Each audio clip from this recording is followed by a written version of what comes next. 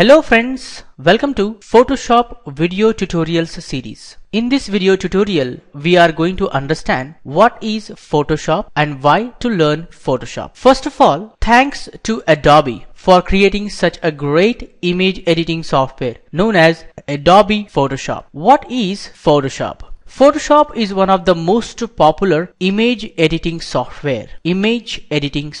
Especially it is a raster image editing software. Any image that you capture from your mobile, camera or any other image capturing digital device will be a raster image. That means any image that you capture from your mobile or a camera, it will be a raster image. Such images are edited by using Photoshop. There are two kinds of images. They are raster images, vector images. Raster images, vector images. We discuss about them in detail in the next video tutorial. Some other raster image editing softwares are MS Paint, Corel Painter, GIMP, GNU Image Manipulation Program, etc. Okay, now we understood what is Photoshop. Why to learn Photoshop? Why to learn Photoshop? Photoshop is one of the most popular standard image editing software, friends. It has almost all tools and features to edit an image. It is getting continuously updated. That means to the Photoshop, many features they are adding so that you people can be able to easily create and edit images.